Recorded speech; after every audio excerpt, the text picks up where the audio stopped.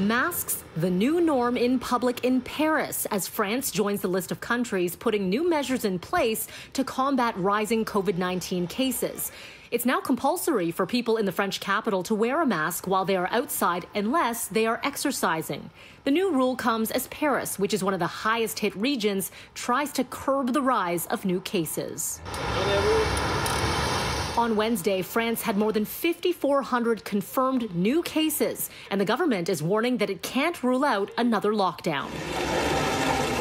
And in Germany, Chancellor Angela Merkel is warning that the pandemic could worsen. The government there set to impose strict new measures in a draft proposal calling for tougher rules on mask wearing. And it will also keep soccer fans out of stadiums until at least the end of the year. Germany also calling on its citizens to stop traveling to high-risk countries because of the high number of people returning who are testing positive.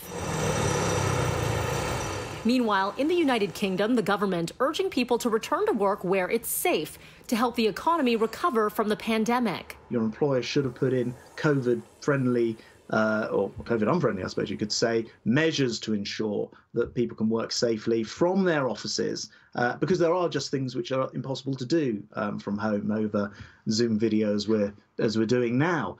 So yes, gradually now people will start to return to the office, but I suspect we'll see more flexible working than we've seen in the past.